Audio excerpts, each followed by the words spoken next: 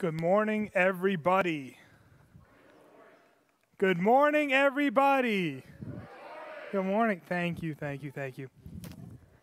Oh, yeah, I'm one of those guys. All right. So those of you who don't know me, hi. I am David Brezina. I'm the new pastoral intern here. And today, I'm going to just give you my testimony so that you guys get to know me a little bit better. So my testimony is my story with God, just how God has been seen working through my life. And then I'm going to give you a short message. And I'm going to say this now so that you can hold me accountable. There will be a time for a Q&A. You can ask me questions about myself, and I'm not going to run over, and there will be time for a Q&A. So, real quick, got some pictures here. This is me and my two younger sisters. This was taken last week. So that's me in the middle there, and then my youngest sister, Emily, and then my middle sister, Kaylin, right there.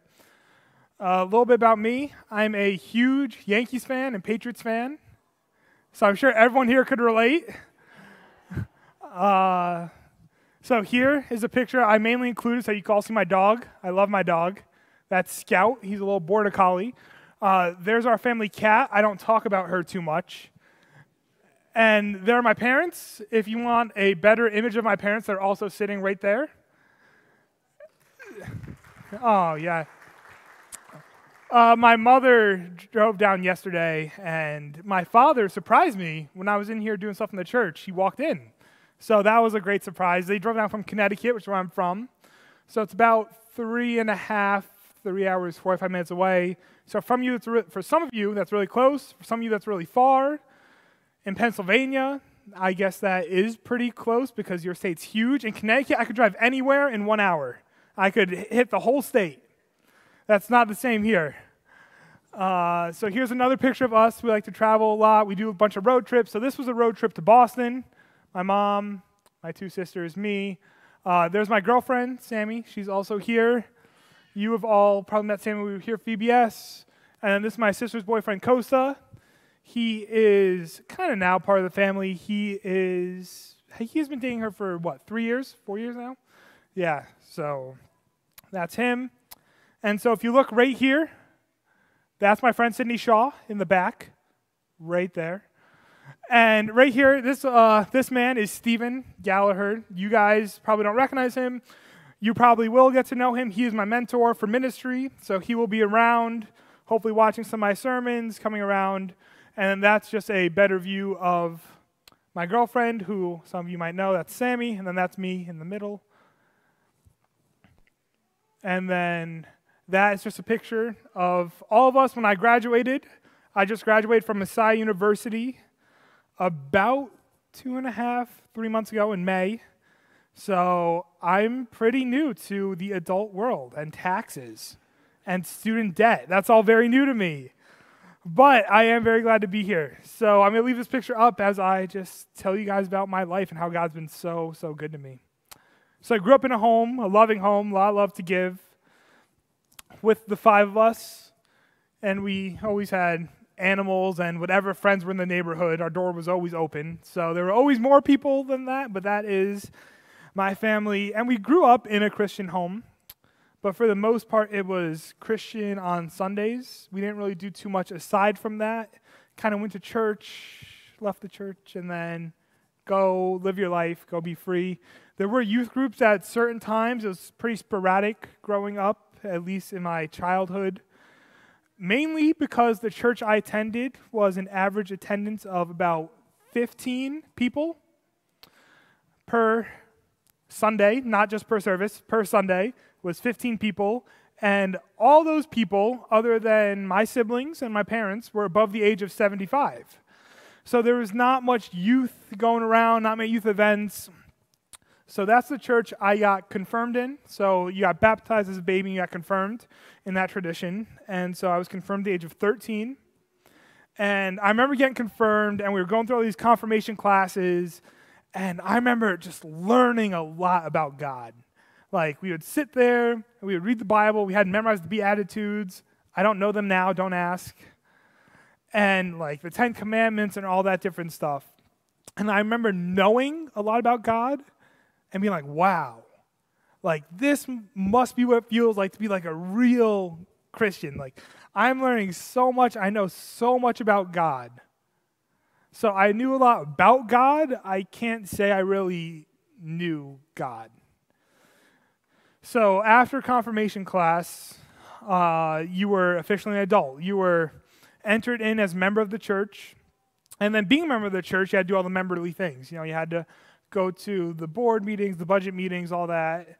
So I remember being 13 years old. So was it 8th grade? And I just got confirmed. And then 2 weeks later, there was a budget meeting. And I remember sitting down, so excited, like I get to vote. I get to do my first thing as a Christian. And then there were these 2 old ladies just bickering about how much we're going to give to the missions budget. Like, oh, we're going to give like $7,000 or $10,000. And they're just bickering back and forth. And I go, I can't count that high. I remember thinking to myself, that whole meeting was basically that. It was just a bunch of people bickering and talking about money. And then some people got really hostile too about it. And I remember sitting there thinking, I don't know anything about money other than what I have in my piggy bank. And so if that's what it means to be a Christian, then Christianity is probably just for older people. So I was 13, I was like, okay, I don't really understand what's going on, but I do kind of understand the church is for adults only who understand money and understand politics and the board meetings and all that. So I'm just going to step away from the church until I become an adult. That's not really the best idea, but also I didn't know any better at the time. So I just poured out kind of my time into school. I went to public school, and I loved public school. I knew everybody in my town. We are a little town for Connecticut, so it's about 17,000 people, 17,500-ish. I knew everybody there. I was everybody's best friend. All my neighbors on my street would call me the mayor whenever I'd ride my bike down to see them. I was the mayor. Everybody said, oh, here comes the mayor. So I kind of really got to get involved in a lot of things. So in high school, I ended up being in 12 different clubs. I was the president or captain of like 8 of them. But so when I was 13, kind of left the church, 14 going to high school, I said, hey, I want to start playing football. My best friend played football. I want to start playing football. So I started playing football. I loved it. I loved the guys. It was fun. But it wasn't really the best atmosphere to be around.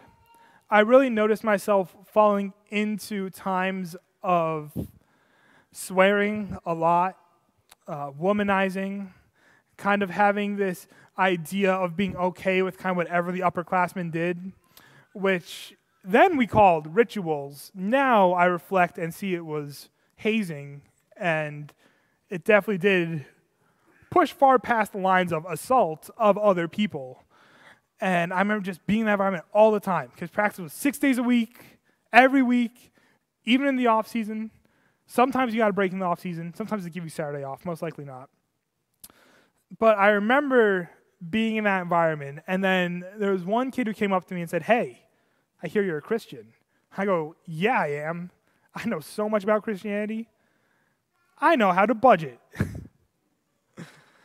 And he goes, hey, well, I want to invite you to our youth group. And so I said, yeah, sure, I'll go. So we went to this dude's youth group, and it was a very large Assemblies of God church. So about 1,000 people a Sunday. I remember walking into the youth group, and it blew my mind to see 20 other kids there. Like, there were other kids going to church. What? That was so crazy to me. So I walked in, and the youth pastor came up, greeted me. I'm like, a youth pastor? You have room in the budget for more than one pastor? You have more people that you need another pastor? More than 15? So I remember the youth pastor come up to me, meet me. He was super fun, super energetic. And then he got on stage and he preached this really fiery service. And I was blown away. That was nothing I've ever experienced church to be. People came up here and there was a guitar. I remember watching these people go up. And then one person picked up a guitar. I'm like, what do we use that for? I don't know a hymn with a guitar in it. And they played this lively music, and people actually seemed to A, want to be there, but B, love one another, because there's this thing that they loved more that they wanted to show other people. So I ended up attending that church until through college. So until college, and then throughout college when I was home, I attended that church. And I was going there every week, and I'm like, I don't know what keeps bringing me back here. I don't know if it's some of the pretty girls in the youth group, or if it's something else, but something keeps bringing me back. And I remember going, and actually starting to understand, like, hey, knowledge of God isn't knowing God. Knowing God is something that is so different. It changes your life. It takes you from this life that you're living, which you think is life, but it's actually death, and brings you to life. It's like a breath of fresh air whenever you breathe in, knowing that you are loved by someone who's willing to die for you. And so when I started to wrap my head around that idea that someone would die for me because they loved me, and they still continue to pour out into me, that was crazy. So I would keep going back to this youth group, and eventually I did give my life to Jesus at that youth group. And I'm like, wow, I got to share this with the world. So I went back to my public school. I said, hey, I want to start a faith club. And the principal almost smiled because it was so funny. He goes, dude, this is a public school. I said, okay, listen, what can I do that could possibly get this passed? He said, well, from every club that is started here, we require a bylaws and a constitution. And I said, okay. So I went home that day after school, and I was a senior at this point, so senior high school. So me and my sister, who was a junior, so she was a year behind me, the one on the right there, we stayed up really late until like 11:30 or 12 and typed up these bylaws and this constitution. I did it all that night. And I went in the next morning, I put it on the principal's desk, I said, here you go. And he was telling me how, listen, this is a public school. Most clubs, to get passed, I got to bring it to the Board of Ed. They all have to review it. They got to vote on it. Typically takes 6 to 8 weeks for a club to pass and be able to be led at the school. But especially because this pertains to faith in a public school context, I'm looking at 9 to 11 weeks. And so there was like 6 weeks left of the school year, maybe 7. So I said, okay, I'm not going to see this passed, but at least my sisters could carry it on. Like if it gets passed over the summer, like they can do it. And so I submitted. I said, yeah, that's fine, whatever. And I was just walking down the hall 3 days later. My principal pulls me aside. He goes, did you hear the news? I go, no, what news? He says it passed 3 days later. Like nothing else. I don't know, unless they were just really on top of things. So I highly doubt the public school system. Board of Ed is, in that context pertaining to clubs, in 3 days it was passed. And he said, you could start whenever you want, it passed. You want 2 weeks to think about it? I'm like, nope, we're starting Monday. So that Monday, we had our first meeting, and it's still going on now. The teacher, who's like the supervisor for it, she's fantastic. She sends me updates periodically just about how well the club is doing and how God is working in that public school, which is just amazing. But that wasn't enough of a sign for me. I'm like, ministry still isn't my thing. So that was senior year. So I don't know if you guys have kids or even experience, there's a May 1st deadline when you apply to schools. So by May 1st, you have to declare where you're going. So my original plan was to become a cop, because I remembered all I wanted to do was help people. I wanted to help people and somehow, through helping them, show the love that Christ has for them, just like he has for me and has done in my life. So I remember sitting down with my youth pastor, and he's just like, I'm just like, dude, I don't know what I want to do. And he goes, hold on, just tell me, like, what do you want your life to look like? I'm like, well, I want to help people. I want to show people Jesus. I want to be involved in a community. He goes, dude, it sounds like you want to be a pastor. I said, nah, that's not it. There's no way. He goes, no, dude, like for real, it sounds like you want to be a pastor. I'm like, where are you getting that from? Did you not hear my qualifications does not apply at all to being a pastor.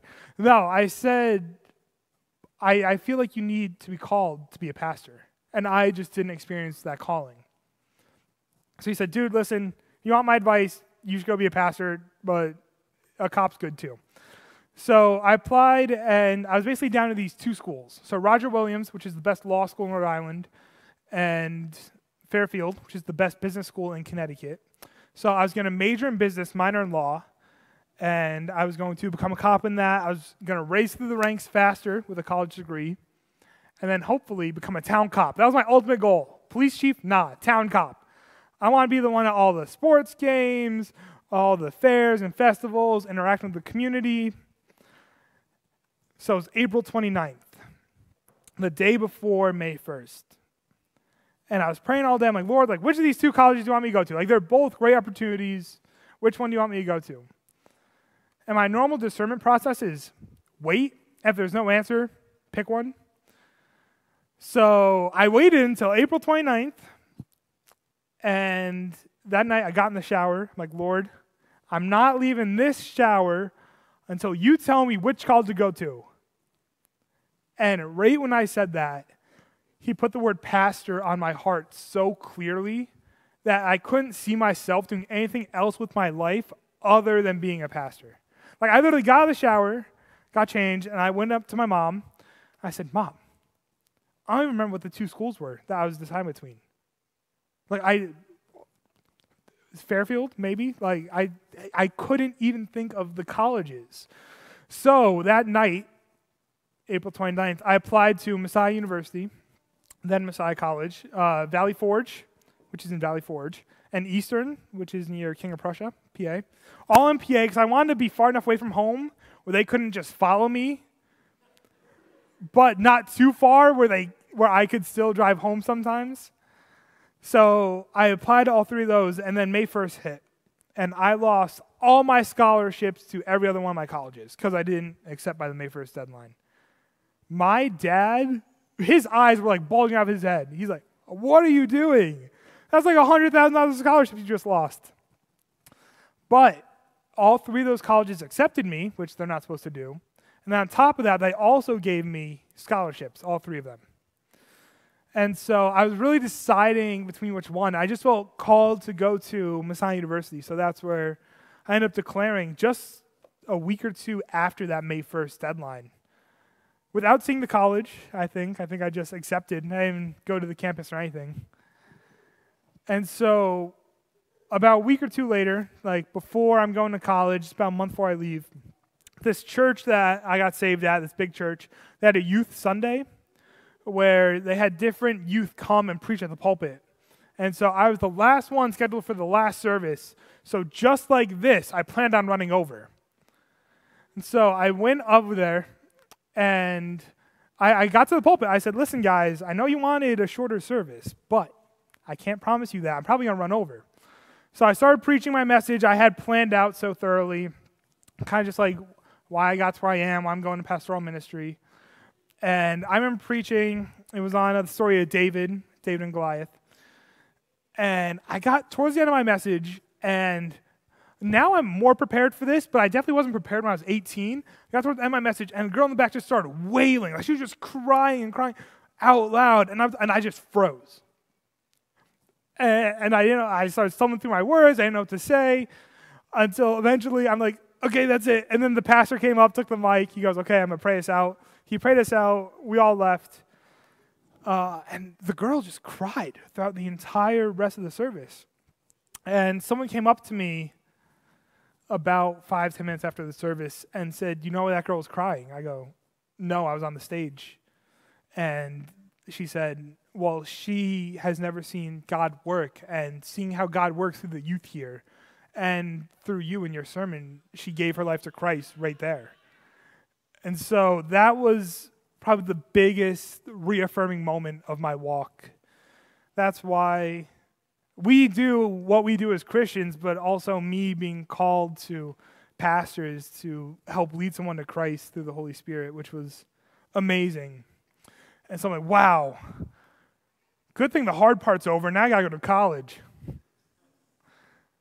So I went to college, And I was really excited. I was really ready to learn, really ready to get up there and, kind of take the world on by storm. And I remember sitting down in my first class about the Bible, and the teacher gets up to the lectern, and he just starts talking, and I forget what he was saying, but eventually it leads into and I believe most of the Old Testament is a metaphor. And I looked at him, and I was shocked. I'm like, why? Why? What brings you to the conclusion that most of the Old Testament's a metaphor? And I really struggled with that. That was one of my 2 C's in college. The other one was in Greek. I can't read Greek. So I remember every day leaving that class struggling. And because there were always different ideas coming in. I just had no idea where they came from. So I turned around to the 3 guys behind me, and I said, "Are you guys hearing this, or is it just me?" And they go, "Yeah, no, it's crazy." We meet outside in one of the study rooms at the college every day after class to talk about what was said in class and kind of debunk all the theories that we're hearing, because it's just input. So I said, "Can I join?" And they said, "Yeah." So I went, and we just started to study and talk about the Bible, and then it started pouring over into talking about each other, and then it started pouring over into talking about our past lives, our current lives, and basically it formed into this life group. This place where we could all come and air our dirty laundry, we could all come and be vulnerable with each other and love one another so well in Christ. And so that group kind of really got me through that class, and then most of the other classes I had during college. And I remember thinking to myself, hey, there's so many people who don't have this, who don't have people to talk to, who don't have people to process with, and who just kind of ride the waves. There's people everywhere that will just sit back, listen, leave, and then be left to their own devices, which for processing information isn't helpful or good. So I went to the campus pastor, and I said, "Hey, listen, this is a problem, and I think there should be a group to help students process this theology." She goes, "Oh, great, you want to start one?" I said, "No." She goes, "You want to start one?" I said, "Sure." So that was how I got my foot wet in actual ministry and doing things with other people. So I started a group called Sanctuary, Faith Exploration, and Missions. And the mission was to help students explore their faith and to wrestle with questions, because wrestling with questions about God is not a problem. It's healthy. It's what we're supposed to do.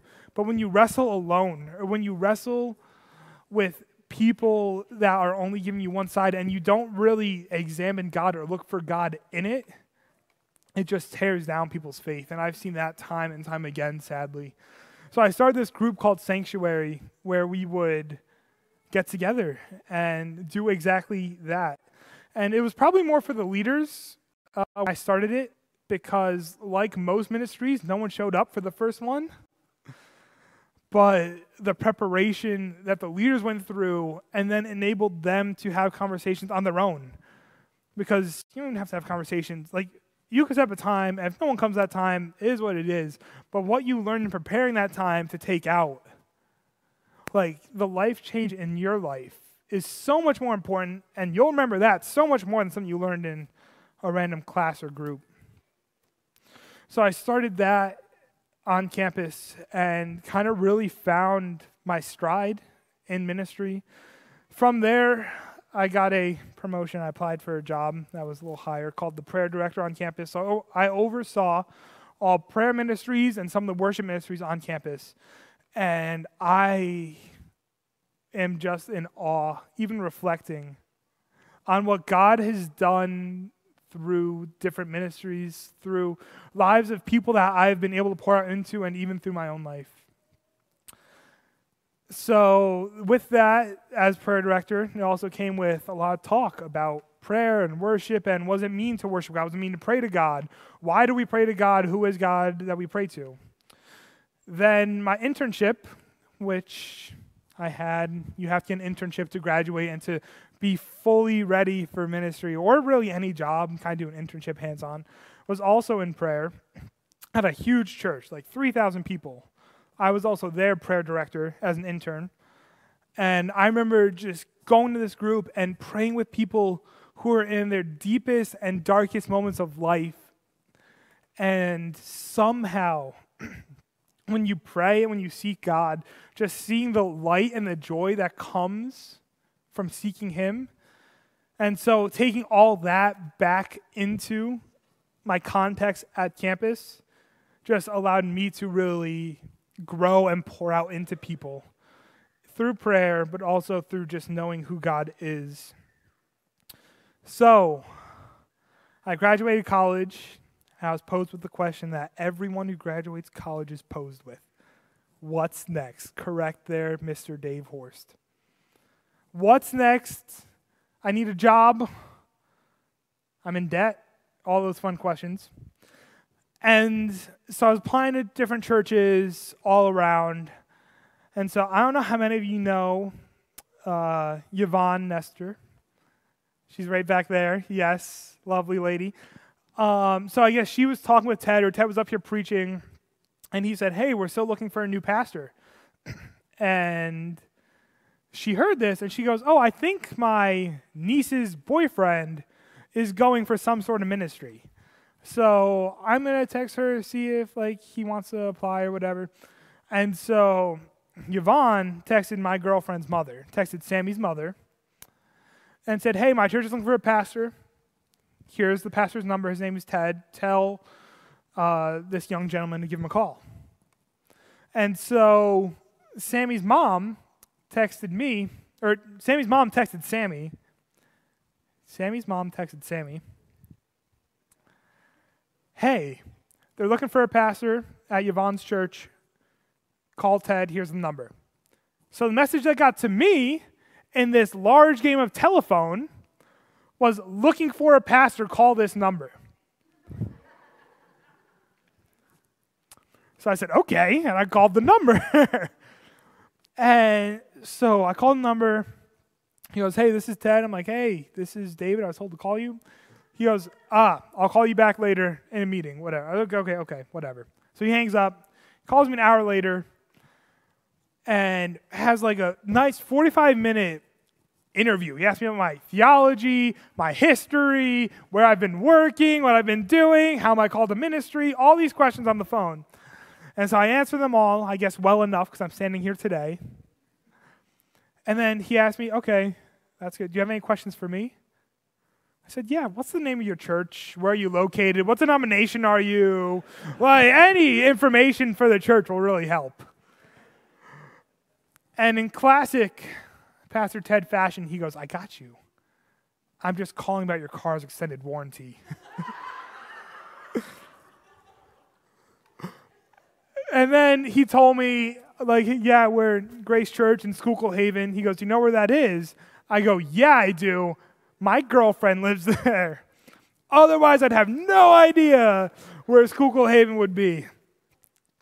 So then, eventually, through prayer, discernment, and a pretty drawn-out interview process, I made it here. And it has been amazing. This is my first full week officially working. I did work last week, but 4th of July and all that. So it's been great. It's been great getting to know you guys. I'm excited to get to know you guys more. And that's kind of where my testimony ends for now. But the great thing about testimonies is that God's never done with us. Our stories are never done. And you could ask me tomorrow, and my testimony could be completely different, just because of the mercies that God gives us every day that we continue to build our testimony. So, now that you know a little bit about me, you should also know my favorite Bible verse. Right? That's just the second thing you ask. So, my favorite Bible verse is Philippians 3, verses 7 through 11, which says, but whatever were gains to me, I now consider loss for the sake of knowing Christ. What is more, I consider everything a loss because of the surpassing worth of knowing Christ Jesus my Lord, for whose sake I have lost all things. I consider them garbage, that I may gain Christ, and be found in him, not having a righteousness of my own that comes from the law, but that which comes through faith in Christ, the righteousness that comes from God on the basis of faith. I want to know Christ. Yes, to know the power of his resurrection and participation in his sufferings, becoming like him in his death, and so somehow attaining to the resurrection of the dead. So this is my favorite verses chunk of scripture, and I'll preach a little bit on it, but I'll also tell you why.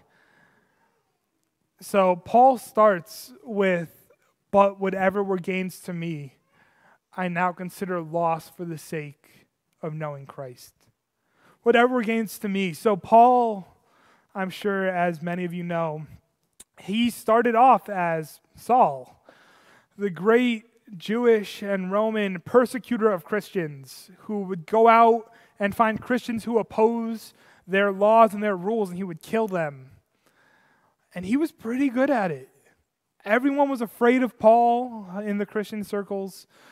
Paul had everything he could have ever needed, everything he could have ever wanted. The law was behind him, both the law of the church and the law of the land.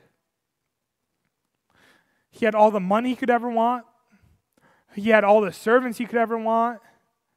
He wanted a glass of milk, he'd just send one of his guys to go get it. He didn't have to leave his couch, because I'm sure they had couches then. But whatever were gains to him, what were gains to him at one point, he now considers loss. So what was so good back then, he now looks back at with envy, considering it loss, because there's something he's gained that's worth so much more, which is Christ. Now, if you continue on reading, what is more, he considers everything a loss. So not even what were gains to him, but everything. What is everything, you might ask? Even the stuff he's indifferent to, like, 3 meals a day, water, a horse or a donkey to ride on when he's traveling these hundreds and hundreds of miles. The things that oh yeah, I have this. But yeah, I have this. That's good. That's good. We need 3 meals a day. Everything a loss for the surpassing worth of knowing Christ Jesus my Lord. He considers them garbage. Garbage. This is the only time this word for garbage is used in the New Testament. That's what he thinks of everything he's owned, of everything he has, of everything he does. He considers it garbage for the surpassing worth of knowing Christ Jesus his Lord. So you may be wondering, if this is your first time as a church, why is it, and who is this Christ, that he is knowing that he'd even consider normal things garbage? And I think that's summarized also by Paul in Galatians 2:20 when he says, Paul himself has been crucified with Christ, that he no longer lives, so that I, him, Paul, may no longer live, but Christ lives in me. The life I now live in the body, I live by faith in the Son of God, who loved me and gave his life for me. That is the message that changed my life. The message that God gave his only Son for you because he loved you and because he promises you life and life eternal. So if you look at this message,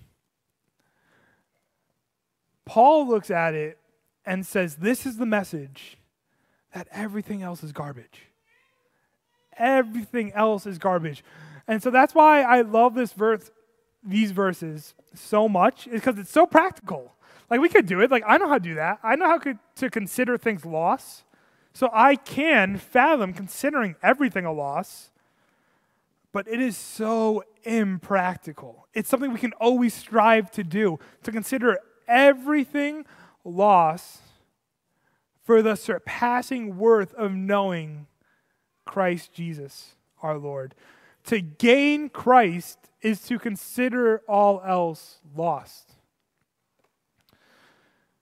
Paul, being the good Jew and Roman that he was, had the law behind him. All the law, all the authorities, everyone was there to support him. I was like, yeah, Paul, you're doing great. Saul, Go persecute those Christians. You're doing great at it. You have anything you need, we got you. He had righteousness from the law.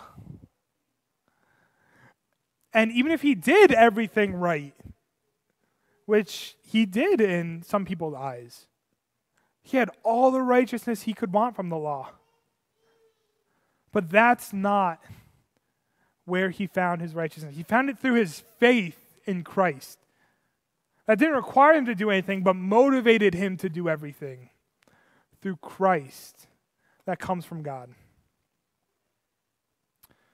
To know Christ, yes, to know the power of his resurrection and the participation in his suffering. You know, they're not exempt. If you take one of the Greek translations to it, so there's technically two ands. So it could say, to know the power of his resurrection, also the participation in his sufferings. Also. It's not a, oh yeah, I'm a Christian now, I have the power of the resurrection, but it's you're a Christian now, you do have the power of the resurrection, but you also have the participation in the sufferings of Christ. Christ suffered so much to give us this power of resurrection. He suffered so much to give us eternal life, to show his love for us. We are also called to suffer, to participate in those sufferings. You know, in a world like today, it seems so easy for Christians to suffer. Christians can go out and so easily be the victim of what's going on in this world, which we can do and we are called to do. But suffering is a part of life that we are called to go through to join Christ in his resurrection and somehow attain to the resurrection of the dead. And somehow attain to the resurrection of the dead. Somehow, through a way that only God could think of, we, sinners, humans, can obtain the resurrection from the dead through faith. How am I doing on time? 2 more minutes? Okay, dope. Another hour? I'm down another hour. So, when I... one of my favorite books I was reading, it's a commentary, it's not even really a book. I was reading about this, kind of sums up why I love it so well. And says, therefore, so when talking about this chunk of verses, therefore, one should go back and read it again and again until what one learns in the analysis is absorbed in the passing worth of knowing Christ Jesus our Lord. Until we absorb our worth, knowing that we're worth nothing and nothing in this world is worth anything compared to the surpassing worth of knowing Christ Jesus. The future does not lie in the past, but in the future. And it is guaranteed precisely because it has already come present through Christ's death, to which we are presented and being conformed to his resurrection, whose power we will know and we will realize full at our own resurrection. By Gordon Fee.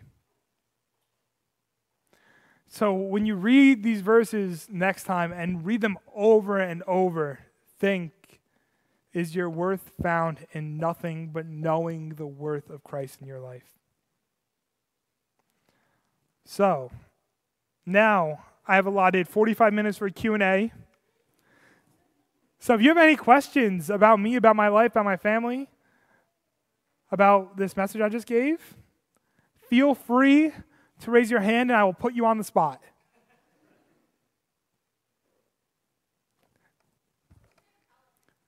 My favorite color is forest green, like a dark green, which is why Jess chose these slides. It's because it's kind of the green to the right of the screen.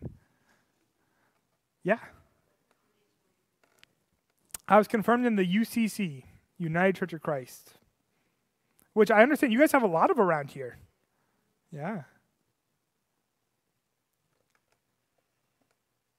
Anybody else?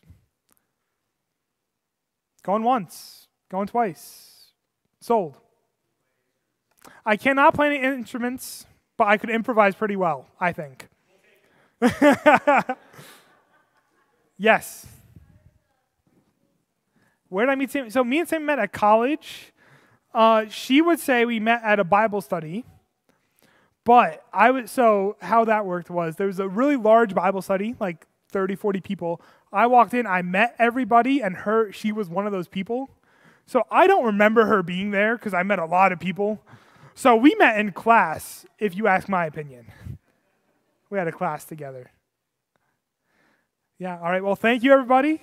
I will be around. I'm excited to be a part of this family and excited to get to know each of you. So I'm going to invite Dave back up to close us out.